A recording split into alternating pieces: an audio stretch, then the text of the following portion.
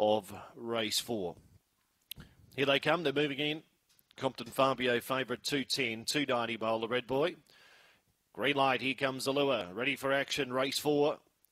Favourite box 1, Compton Fabio. They're set, ready, racing. Compton Fabio hesitated slightly. Mola Queen began brilliantly, went straight to the lead for Mola Red Boy. Compton Fabio goes to third, running wide on the track, and St. Ellie's down on the inside last of all. Back straight bounder. Mola Queen by 5. Compton Fabio favourite starting to eat up the margin. Third spot, St. Ellie. Big gap away to Mola Red Boy. Can't keep in touch off the back straight here where Mola Queen the leader. 4 lengths Compton Fabio. St. Ellie around the corner though. Mola Queen's a mile in front and it's all Mola Queen. Mola Queen wins easily. Second over the line, St. Ellie. Third, Compton Fabio. And the second elect in the market, Mola Red Boy, has not beaten a runner home in 30 and 10 or thereabouts after the running of race 4. 454, 17, 28, 30 and 10 or thereabouts. And the numbers will go into the frame shortly, but it should be 4, 6, 1 and 2, 30.11.